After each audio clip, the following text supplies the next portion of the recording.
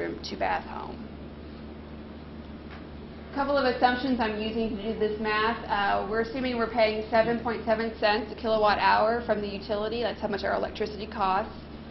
That price is going to grow at about 1.79% a year. And we're also assuming that those panels are their output's going to decrease as the panels wear out. I'm also assuming that we're selling our SRECs to Ohio and that market remains viable, meaning the legislature doesn't repeal the legislation that created that market in the first place. And that's actually what could possibly happen.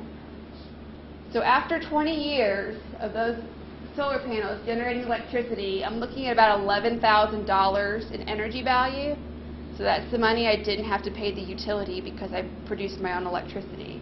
And then I'm looking at about $17,000 from my SRECs, my solar renewable electricity credits. So that's giving me a return of about $4,800. One very important caveat is that SREC market is, you can't predict what's going to happen there. That market's been created by policy. If the state of Ohio hadn't told utilities, you've got to meet a percentage of demand with solar, and you can buy RECs from Kentucky to do that, then nobody would be buying those SRECs from me. So if that law gets repealed, and I have no control over what happens in Ohio, then there no longer is a market and there no longer is a value. And so that's a very challenging piece of uncertainty when it comes to solar. If the value of SRECs stay where they are today and don't go back up, you'd be looking at about $4,000 in SREC value, and so your system would not pay for itself in 20 years. So I kind of hesitate to put these slides in here because I think people look at it and be like, well, why would anyone do solar? It doesn't pay for itself, or maybe it won't pay for itself if the SRECs don't come through.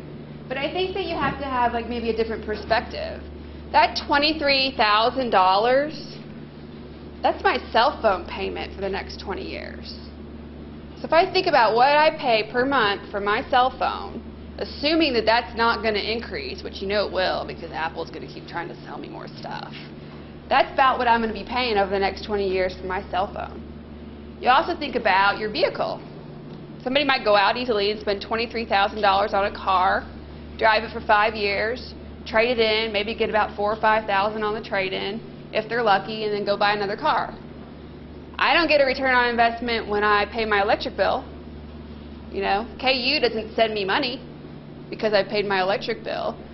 But people want solar to pay for itself. And it's not surprising because you're producing electricity, which can be sold, has a value, and so we really we want it to work like our mutual funds or our 401k works. But there are people out there that are investing in solar even though they know the numbers aren't so great. And people might think, well, that's crazy. Why are they doing it? Well, they're doing it because they want green power, because they want to live off the grid, because they really like the technology. And they're early adopters. So someone like myself who is not an early adopter, who is carrying around a 3-year-old phone that's broken, is waiting on the iPhone 5 to come out. It's not coming out. I'm going to get a 4, it's fine, no big deal. You know, iPhones have been around for, what, 2, 3 years, and I'm still not carrying one. But there are people out there that are investing in solar given these numbers, and it's bringing the cost down for the rest of us. So it's a very positive thing. And they're not thinking of it as an investment. They're thinking of it as prepaying for their electricity. And one of the things that they're getting out of this deal is they know they're locking in that price. So if our electricity prices climb in the future, and I'll show you what we think they're going to do, they don't have to worry because they're not paying for fuel. You don't have to pay for the sun. Once you've invested in that system and it's working and it's operating, you know what those kilowatt hours are going to cost you. I don't know what your kilowatt hours are going to cost you 15 years from now. We can guess, but we don't know. So, policies. Net metering, we talked about this. When your solar panels are making a whole lot of electricity at noon on a summer day and you're not there using it, it's sending that electricity to the utility, it's putting it on the grid, and you're getting a credit.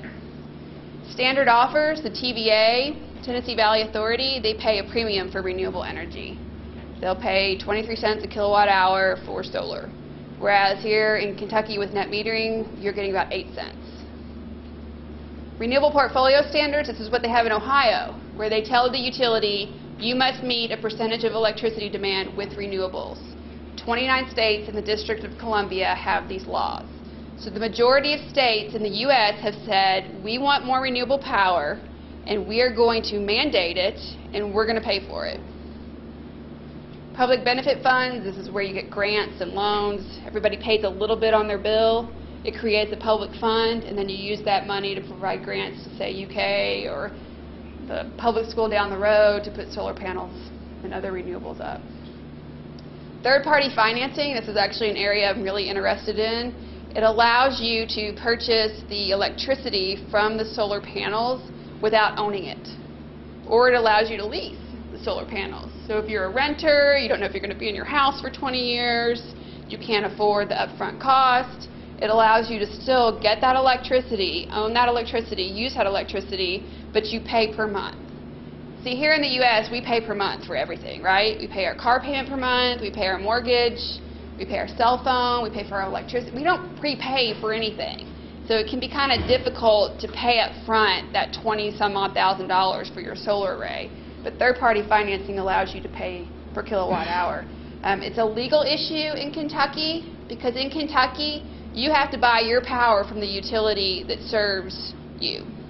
So you can't really shop. Have you ever shopped around for electricity? You don't have the option to do that. You could possibly shop around for other things, but not for electricity, and so it makes it difficult in Kentucky.